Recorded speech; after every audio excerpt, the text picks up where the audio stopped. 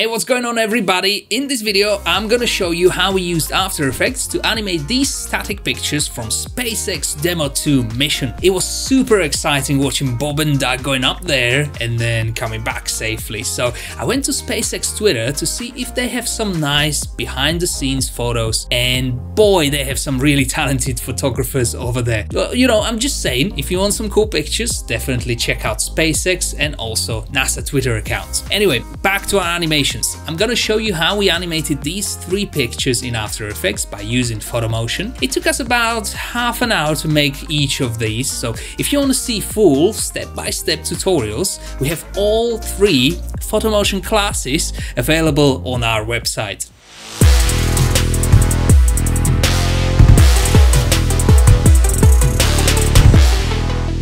Okay, so first we're gonna have a look at this picture, which is a picture of Doug making that last phone call before boarding that Dragon spacecraft. So first we're gonna jump into Photoshop, and that's purely because Photoshop comes with better masking tools compared to After Effects. We're gonna create a mask around him and we're gonna isolate him from the background, and then obviously we're gonna use content aware fill to fill out that space behind him. So this is our clean plate. Then we're gonna jump into After Effects and open Photomotion Portrait. There we have this X-ray that is basically your representation of that 3D mesh of his face. So we're just gonna focus on his face and align that mesh so it fits properly. And because we created that mask in Photoshop, it's a good idea to bring it over into Photomotion so we can use that to mask out background from the foreground, and that will give us that extra bit of depth into this picture. And we're just gonna create something really basic, so that animation will now go from the right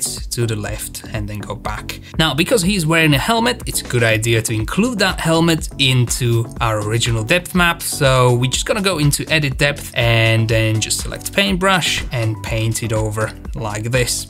And then of course we're gonna activate particles because that just looks cool. But here's the thing, because that picture when it was taken was probably 3:2 aspect ratio and our animation is 16:9, it created these black or transparent borders around these left and right sides. So what we need to do is use something like reptile effect, so we can basically replicate that, extend it to 16:9. Perfect, so we added a little bit of zoom and rotation, and this is our final animation.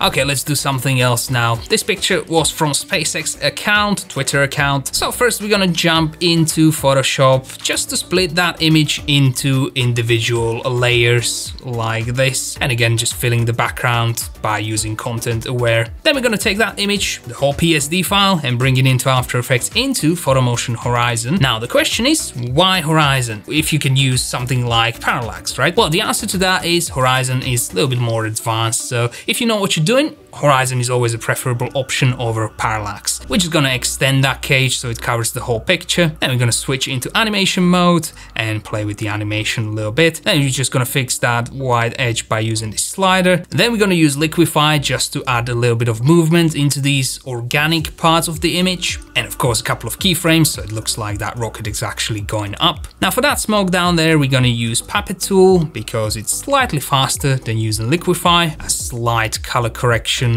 something like this will do. And then of course particles, because why not? And we're gonna activate depth of field and focus on that layer 3, which is our rocket. And this is the final animation.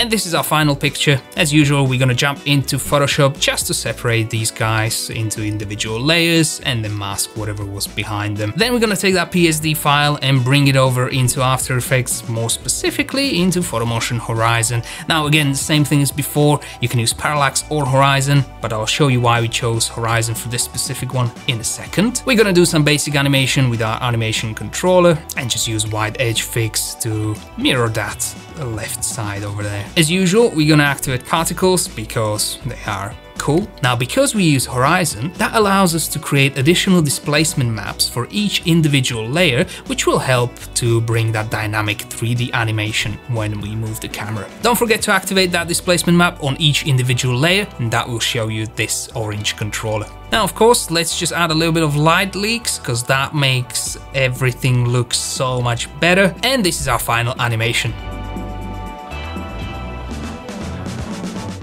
That's all for today. Remember, you can find full step-by-step Photomotion classes of these 3 pictures on our website. If you enjoyed this video, give us a like or let me know what you want to see in the comments below.